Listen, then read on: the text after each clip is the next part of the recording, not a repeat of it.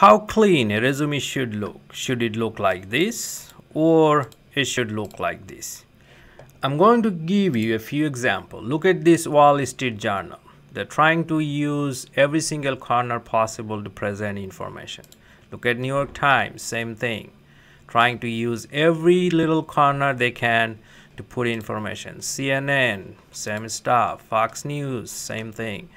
So your resume should be done in a way, because you're given only one page. Resume, if you are a fresh graduate, should not be more than one page.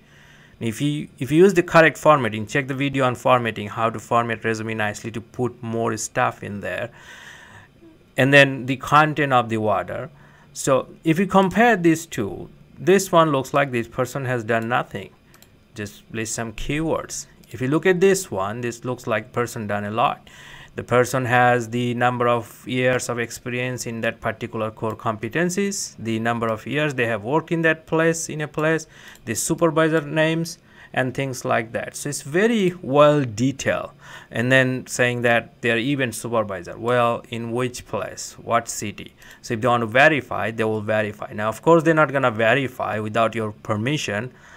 However, this detailed information makes things credible. So always try to use this one page efficiently as much as possible to squeeze more stuff in there. Check the video on content and formatting, how to efficiently use this space and write a perfect resume.